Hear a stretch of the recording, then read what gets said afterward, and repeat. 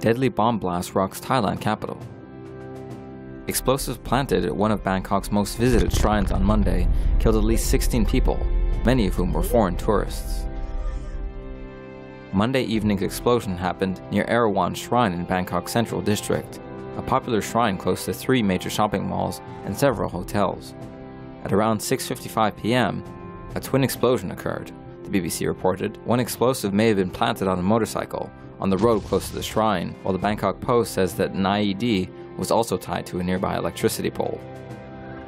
CCTV footage appears to show the moment the explosion went off in central Bangkok and the chaos that ensued. Thailand's national police chief told Reuters that the blast has killed at least 16 people, and a rescue agency says that 81 were wounded.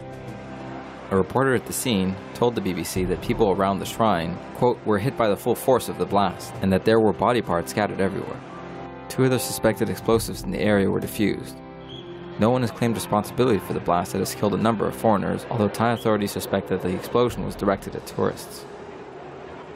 Like this video? Don't forget to subscribe and follow us on Facebook, Google+, and Twitter.